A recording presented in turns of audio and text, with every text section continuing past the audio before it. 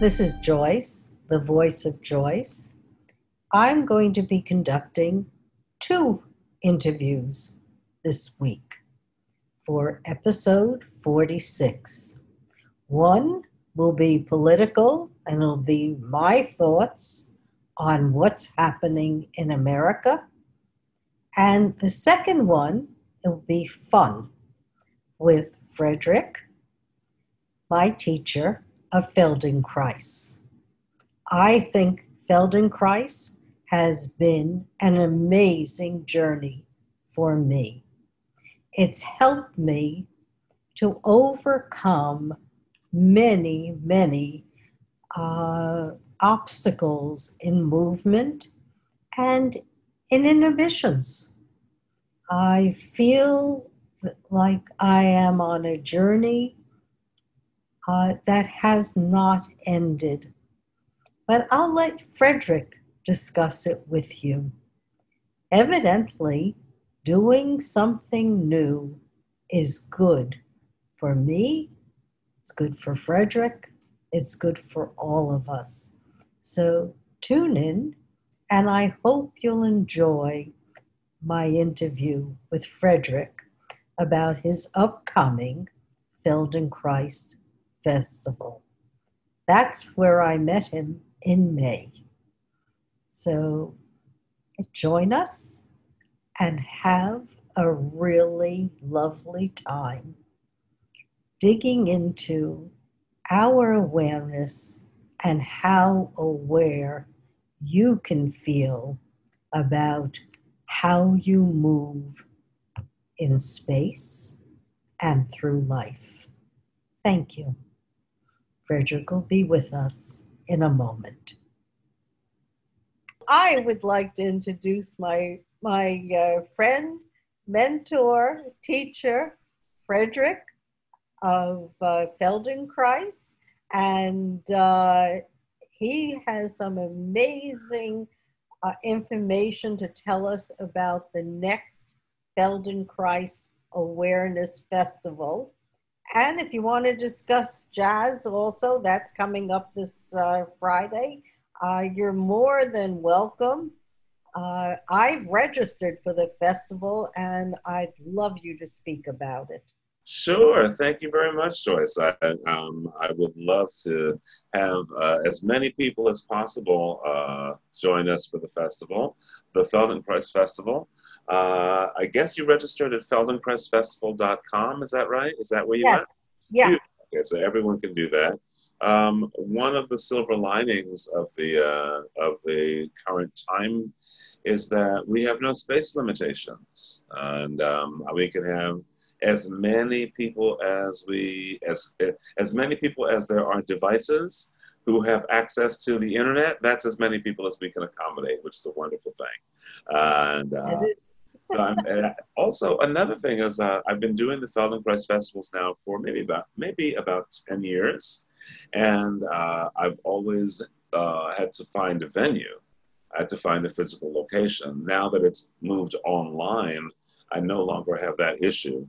I also don't have the issue of having to pay for rent. So I get to bring in teachers from all over. I don't have to cover their transportation or hotel costs. I just have them sign in on Zoom, and I don't have to pay for the venue. And so it makes things a whole lot easier. I'm finding that Feldenkrais Method actually works a whole lot better on Zoom than it does on where you need to go to a venue and participate there.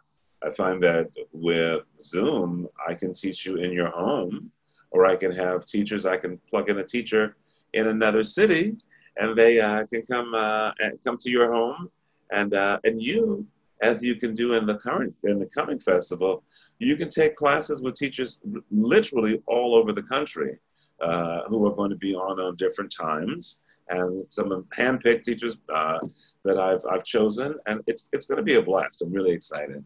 And you're right. It has alleviated, it's created stress in some areas because you can get zoomed out. But in other areas, when you're concentrating, say, on Feldenkrais, it's wonderful because you really feel it's a one-to-one relationship from my, side of it as the student. uh it's a really great venue because you're not aware of the other people. Yeah, it is strange that there are many people who are now taking class who I have a more intimate relationship with than I would if I were in the classroom with them. There's something very direct and very positive about having the person on screen directly in front of me. That's different than being in a room. And I think also you, as a participant in the class, have a richer experience because you're in your own home. You're in an environment. You are in an environment that you control. So I think that's important. And so I'm loving it. Many teachers of the Feldenkrais method that I know are telling me that their classes have gotten much larger. That they used to have smaller classes. Now more people are attending. Part of that is the ease of attending. All you need to do is turn on your computer and input the link. But part of that is that. But part of it, I think, is an intimacy that happens in the interaction. That you're in your house, I'm here, I'm watching you, and it's very direct, very almost like everybody else disappears. I think so. And the good thing is, unlike other exercises of any or methodologies, this one really protects you from hurting yourself so that it's enough movement that you're aware of what you're doing. Your brain, in fact, has to readjust to different asymmetries, but you can control your level of activity. Yes. In fact, I noticed you rephrased, you said exercise or methodologies. It's interesting, like, where do we put the work that we do? Normally, in an exercise format, we'd be doing strength training where we're overloading what we're doing. We're overloading our strength system. Or we're doing cardiovascular training where we get our heart rate up and it's higher than what we would ordinarily do. That's how we get better. Similarly, when we stretch, we take the two ends of the muscle and we pull them apart and do more than we ordinarily would do. As you know, in a Feldenkrais lesson, we don't do any of those things.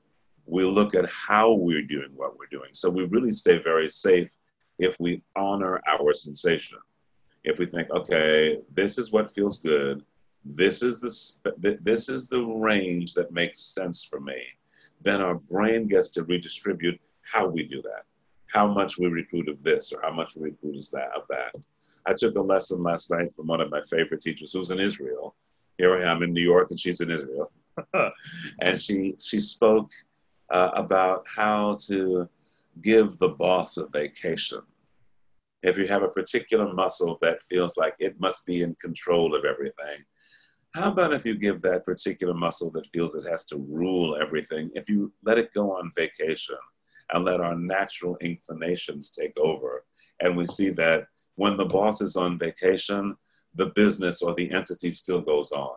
And so we almost have a vacation within ourselves, and we learn to have a much more loving and powerful relationship as opposed to being overly dependent on this area or that area as we move. So it's a magnificent method, and I'm enjoying how people of all types, you see who's in class.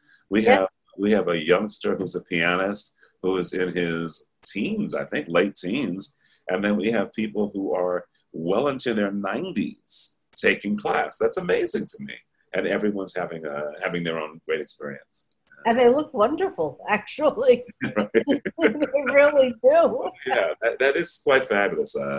Those of us who want to have a vital older age, hello, I'll sign up. If we want the last few decades of our lives to be ones where we are empowered in the best sense of the word, I think that this is the best. Last time we had 1,000 people, which was amazing, Did you really? we had 1,000 people, over 1,000 people, I think 1,005, sign in to take classes. Isn't that wonderful? This week, it's going to be, this time it's from the 22nd through the 27th, squinched in between the major Jewish holidays of Rosh Hashanah and Yom Kippur, and several classes a day. As I mentioned, we've got some amazing people, really a lineup that is out of this world, out of this world. I'm excited. I'm excited to take classes, and we're going to do different formats where we do combination teaching. We'll have some lessons in chairs, some lessons about breathing. Most of the lessons are on the floor. So yes, I look forward to seeing everybody on the mat or in their chair or wherever they might be. Me too. I'm looking forward to it also, because I find it's totally stress reduction for me. So not only do I walk better and feel better, but I also have less stress. So I think that's a good thing in this time. Absolutely. I think it's a good thing all the time. All the time. Yeah. Also, I should mention that it's the LGBTQA. And LGBT, I think everyone's familiar with those letters and what they stand for in the acronym. A stands for allies, meaning anybody who is open to open to being in an environment that is LGBT empowering for those of us who are lesbian, bisexual, gay, transgender. I have to remember those things. And in the elder community, where I do a service project. I do a service project at an LGBT elder center, and they have been incredibly supportive in this. And this event attracts people from all over, including places where LGBT elders are turned away from having access to being full citizens wherever they are. It was amazing to see people in places like Oklahoma or in rural places in other countries, in fact, finding that, oh my gosh, there's an environment where I can go that's LGBT positive, where I am supported, and that whoever the teachers may be, whatever the reality of their life, they are supportive of people who are LGBT, which is really quite amazing. And everyone's invited, regardless of romantic preference or gender identity. But if someone is transgender or somebody is a member of a minority sexuality, they are very much invited. And of course, everybody else is invited too. Right, right. It's an open tent. It's all inclusive. It's an open tent for those who want to be in an open tent. That's what it is. Right. Yeah. Right. If you want to join, it's open, and the only thing that you're really doing is making yourself aware of how you move. Exactly. That's what it's about. Yeah. That's really what it's all about. It's food for your body and your brain. Yeah, I particularly wanted to do this for transgender people and also for people in the senior community, because many seniors find that there are no, well, you mentioned exercise or methodologies. There are very, very few methodologies that work so well for people who are over 60. Most gym environments just don't have options like that.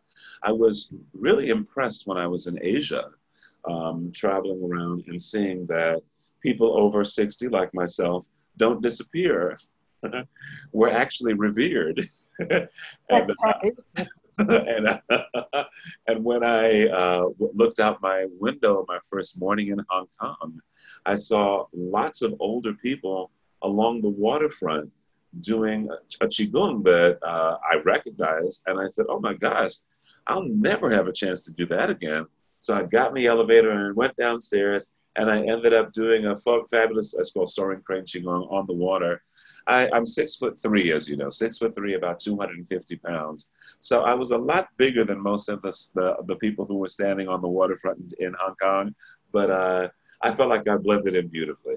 And certainly in the age group, I was great, yeah. But, which reminds me, when I was in Israel a couple of years ago, in Tel Aviv, I was walking with my grandson and we came across a playground. And then when we got up close, we realized it wasn't for children, it was for adults. Wow. And they had all kinds of devices where you could move your arms, your legs, different muscles. And there it was, strictly really for adults, not That's kids. amazing. That is amazing. Yeah, I think here well, I live in New York, as do you.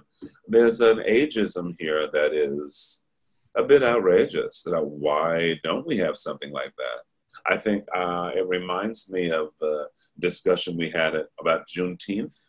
Many people were Yeah. thinking, oh, wow, I've never heard of Juneteenth. And I was raised in an African American neighborhood where everybody knew about Juneteenth. But if you're raised outside of it, you might not know. And many people said it didn't even dawn on them that there was no holiday that commemorated the end of slavery. Didn't even dawn on them that they didn't know of one. And similarly, it didn't even dawn on me until this conversation with you right now that we really don't have something like what you mentioned in Tel Aviv, like a place where people who are adults can learn how to move around and access their bodies so that they can use their bodies for the rest of their life. Yeah, And it'd be amazing. it was amazing. It was like, using your arm muscles. I remember it was all kinds of musculature that was being utilized at this outdoor facility right at the pier at the That, old port. yeah, yeah. You know, And it's so we did many. none of it. Yeah, that's fantastic. I was going to say that so many of the places that do have activities available to improve our physical functioning seem to ask us to engage in battle. So we're going against this piece of equipment, or we're running so that we don't fly off of the equipment out through the back window. So it's almost there's a battle going on as opposed to something that's more loving and supportive. Other cultures seem to be able to find a way to have things be to embrace who we are and use that and use our sensibilities to work to work to improve ourselves as opposed to doing things that basically beat you and say, okay, lift more or run faster or do whatever. It's about embracing who you are and finding who you are and moving from there. And that's one thing I adore about Feldenkrais. I agree with you because the battle concept really makes it a win or lose instead of an understanding and a collaboration between yourself and your inner feelings, because we're not really schooled until just recently, really, to express our emotions and our feelings in ways that are acceptable and respectful of ourselves and others. Yeah, you are, I think, 100% right. And I know that there are some who still, now we're in 2020, who still feel that the educational model, the relationship that we have to education should be one where I, the teacher, am dictating and you are aspiring to have what I know that I'm imparting. And this is a very different educational model, as you were saying. It's about how do you find what's inside of you, honor that, and evolve from there, which I think really creates much more interesting people. And I think if that were the basis of education throughout, not that you don't have to learn basic skills, but learn skills and then how do you become more you, as opposed to you become what many people say is how do you become a more successful factory worker, where you can subjugate your feelings so that you can work 9 to 5 or 9 to 9 and think that that's a satisfactory relationship with your life. Yeah. It wasn't always like that. Yes, I know. Yeah. It's evolved, and I hope that it's evolved far enough that the pendulum will swing towards a more balanced existence I for hope all so. of us. Yeah, truly, truly, truly. Wow. I'm waiting, but as they say, I am active. I am not going to sit there and pray my problems away. I am going to be involved. So if it's physical awareness, hey, you know, do physical awareness, whatever it is that makes you a better person. Right, It's and that ultimately wild. became Moshe Feldenkrais' objective. That the way to change our nervous system and the way we interact on all levels in the world, the fastest way to get there is through our nervous system. Therapy is great, and education of other sorts, that's fine, whatever it does. But if I can get you to be more empowered by the way that you sit and what you can then imagine. You were in the class the other night, the breathing lesson that we did with somebody else in my program, and I came to me the idea that you know what, with Zoom I can now bring in one of the foremost teachers in the method who I never would be able to do, and it never dawned on me until I opened myself up and I got quiet. The idea came to me, oh, this is someone I can invite. And so I invited him to participate in the festival, and he wrote back instantly and said, I'd be honored to. This is someone on the West Coast. I'd never thought about doing it, but my mind opened because my spirit opened. That's right. And I think that that's the key, is to let us be open to new possibilities, because they lead to other new possibilities and better ways to enjoy life and be part of our society. It's a good thing. A real good thing. I think it's a great thing. Yeah, I mean, being open and aware and living life to the fullest. That's really what it's all about, and trying to bring that to as many people as possible. Truly. Right? And I think you're doing it. I think you're doing it too. I think that. But thank you. Thank you. Yeah. Well, we're all trying. Yeah. So I didn't think that this should be a long interview, right? Um, I think there's a natural ebb and flow. It is what it is. And I think if there's any more information you want from me, I'm happy to give it. If there's anything else you feel I should say about the festival or about any of the other work I'm doing, I'm happy to share it. Otherwise, I'm happy to go and make some lunch and have the adventure of figuring out what I'm going to have. And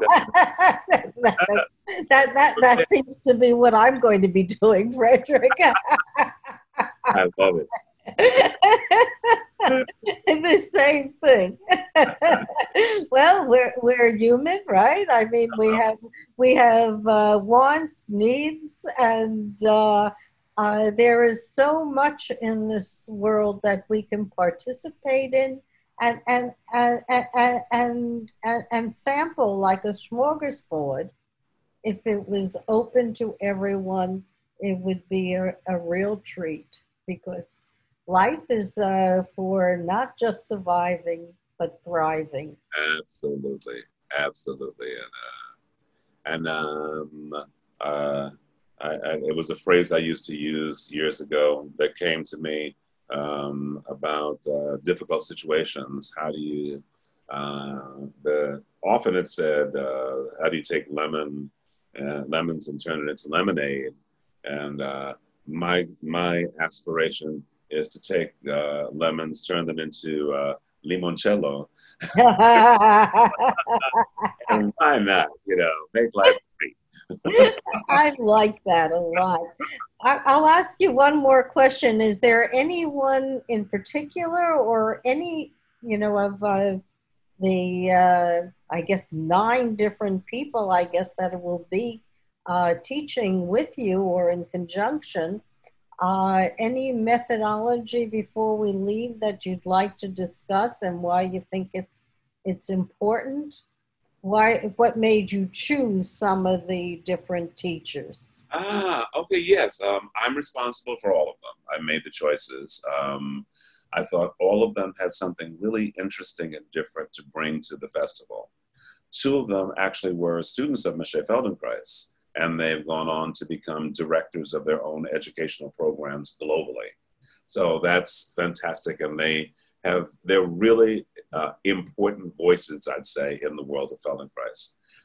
Someone else has moved to the Midwest with his family and created a program globally where people can sign in at no charge, and there are people who make contributions towards that. And he is somebody I mentored here in New York for several years, and he's absolutely extraordinary as a teacher.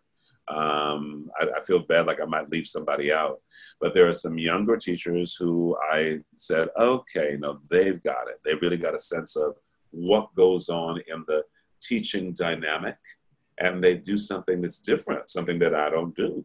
I have my way of teaching, and they have theirs.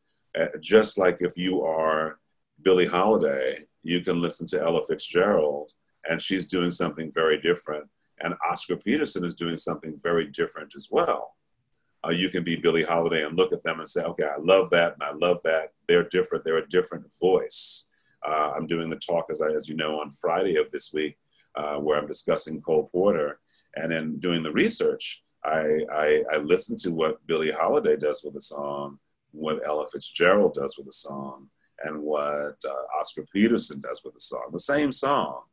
And it's spectacular and totally different, totally distinct. And that's what the people who are coming to teach in the festival, that's what they bring. They're teaching Feldenkrais Method, but they have their own voice, their own take. So I'm hoping that people will take as many of the lessons as they can. To take the week off and come to the Feldenkrais Festival, there's no charge, just sign in and have a grand old time. Okay, I think that says it all then. I think we covered our bases. I think that people should be excited to join the festival because that's what hooked me, was sampling everything in May, all the different the courses that I could join into. And certainly there's enough time variation that many people can join easily. If you're working, you can come in the evening. If you're not working, or even if you're working and you're flexible, you've got midday hours and you've got evening hours. So it's really conducive to a lot of experimentation. Yes, it is. Yes, it is. Right. All right. So I think it's great. So thank you for joining me. It's a pleasure. I'll be there tonight. Fantastic. It's always a joy to talk to you. And I will also be there tonight. One of the teachers in the festival is teaching this evening. So I'll be there for his class. And I will see you soon. See you soon, kiddo. All righty. Bye-bye. Bye, hon.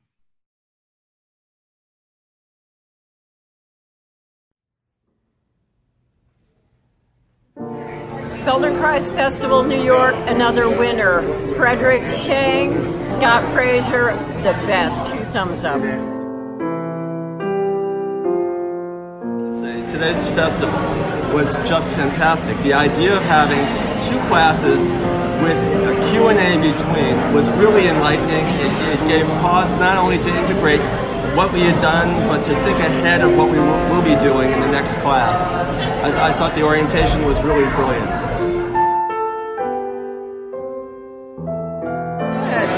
This was a great class. Frederick is just the best. And the parts that used to ache, somehow I walk out of here and they don't ache. Frederick is amazing. I recommend everybody to take this class because it's delicious. Yes, and? I concur. All right. I feel altered. And I feel like there's a lot of information that I'm going to be processing. And I'm a movement specialist. Fabulous. So All it's right. sitting real deep, and I can feel it percolating right to my bones. I love it. All righty. Thank you. That was the best. Okay, taking any Feldenkrais class, especially with Frederick, is like bringing your body back home.